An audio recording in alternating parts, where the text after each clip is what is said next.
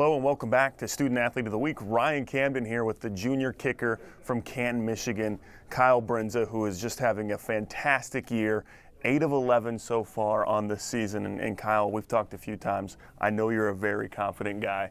Where does that stem from, or is it just kind of part of the position? It's pretty much, I would say, just from position growing up. I always had a confidence going in. And I guess you could say that was instilled in me through my high school coach, my kicking coach, as well as my family.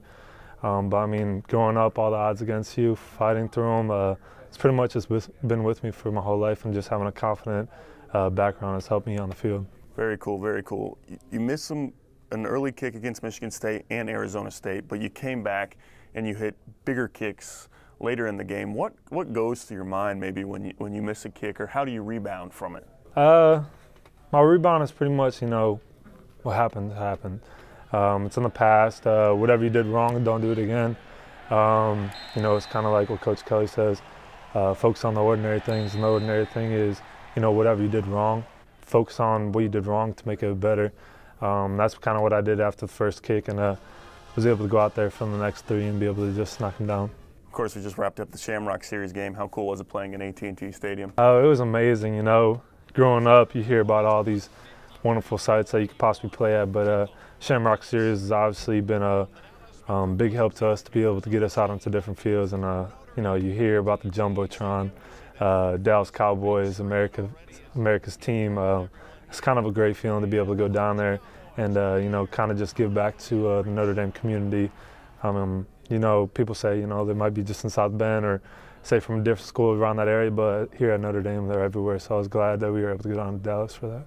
You hit a 53-yarder too, which ties the school record. Now, given the opportunity, do you think that you could hit one longer than that? Oh yes, I definitely think I could hit a longer one. We actually kind of had to hurry up that one, so I had to get it off pretty quick. Didn't get fully set, barely made it, but hey, I made it, and I just want Coach Kelly to be able to understand, you got confidence in me, I can go back farther if you want. Very cool, very cool. I've heard through the grapevine that you're a pretty solid curler. You're into curling too. Yes. Tell me about that. Is it just a hobby, or is it one of those things that helps you with touch? Or? Being from Michigan, you pretty much grew up on ice. Backyard when I grew up was a pond. Never was much into curling. I was into hockey, but picked up curling when I got here, and it's kind of just like a little hobby.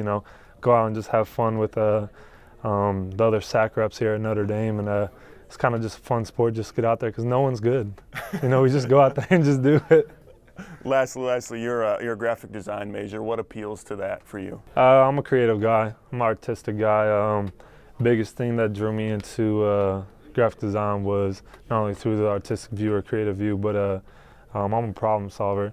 Growing up, I was a math kind of whiz when I was a little kid, but then I kind of took that to my artistic ability, and when someone ever says something, hey, I'm trying to think of something, I'll just be able to draw it up right away.